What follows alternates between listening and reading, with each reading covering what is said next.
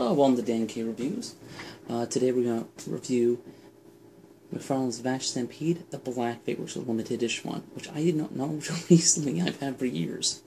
And also, slide them in here. Now, it's a good little figure. Comes with a nice little black coat there. I'll pop them off the stand here. Black coat, finish.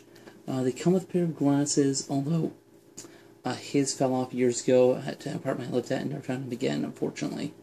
If you get them, hold on to them. I even suggest, like, put them in a separate bag and put them aside if you're collecting them. The gun, again, this little hand here on the side. It comes with a long chain, put it around, but hold that hand here. Pops down, turns into a gun. Really cool.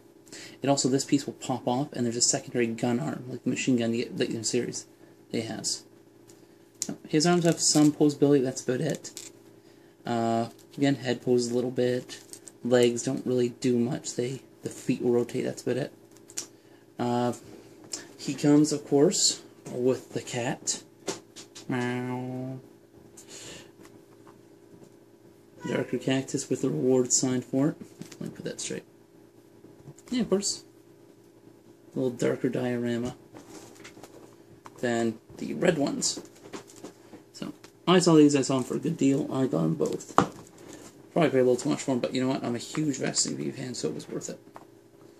So, I'm going to get the cheese roll over here. Put them up.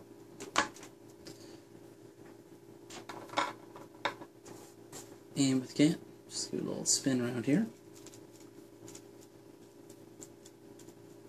Yeah, more of a statue than toy, but great collector's item if you're a Vash Stampede fan. I made another one later on that was more posable, but honestly I had this one and the other one, and I was good. Yeah, but if you like this video, like, share, subscribe. Let's go in Dan Cave.